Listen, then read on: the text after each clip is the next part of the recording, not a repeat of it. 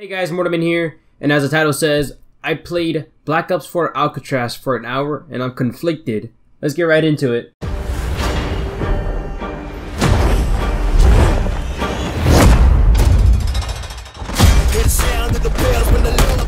Close quarters battle royale. In my opinion, if you don't have a teammate landing with you, or a teammate holding a place down for you to respawn at, then it feels too close. In the game, it felt like if you died or respawned middle to late game, it was basically over. You had little to no chance of winning, considering how small the circle is at that point. Where you would land is super limited. It usually ends in you getting killed 20 seconds later. But I do like the idea of fast-paced close quarters, multiple third-partying, and hectic fights. Do you guys remember at the end of the trailer where that guy is spinning that hammer around?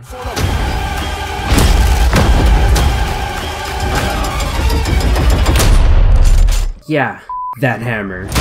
I don't know if it was in a patch notes, but every squad I joined had the same coolest reaction when getting one hit by the hammer. People are like ready to see this movie, they're buying the tickets, it's nuts. I mean, how does that feel to know that they love this film so much? It's great, but I'm dead. So I can't answer any questions about that. Oh, okay, so you don't want to give us a spoiler or anything like that? I'm dead. What about Black Panther 2? Anything? I'm dead. No, we're not ready for you to be dead, Chadwick. But I am. I'm dead. There's no confliction on that topic. I hate it. The map itself I think is extremely well made. My favorite part of the map is definitely the main jail. It's so epic fighting in the tightest spaces possible while being chased by zombies. It's obviously the tilted towers and the skull town of the map. In my opinion, I think the way to get in is a little limiting. You gotta land on top of the building and go through a skylight, or land on the side of the building and jump through a hole or window. Unless the map was designed to be hard to get in, hard to get out, there should be an easier way to access without a team easily able to hold it down. Lastly, the respawn. I love the idea of respawn. I just hate that you can cover the entire map with your respawn.